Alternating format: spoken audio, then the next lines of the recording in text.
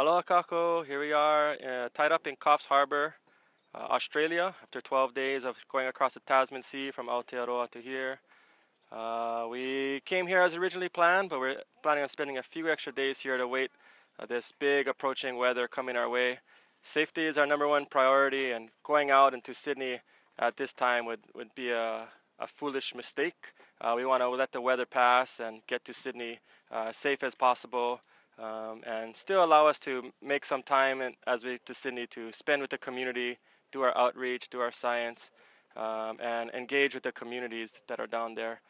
Being here in Coffs allows us time to clean our canoe, clean ourselves. We all got to take a freshwater shower last night, wash our clothes in fresh water, sleep in a bed in a stable area, and allows us time to make sure everything is good on our waʻa, clean everything up, and allow us to arrive into Sydney with our canoe looking all brand new, fixed, shiny, top shape. And we plan to get to Sydney maybe in a few days after originally planned, but that's okay. Again, safety is our #1 priority, and waiting out this weather is how we'll stay safe for the crew and our waʻa.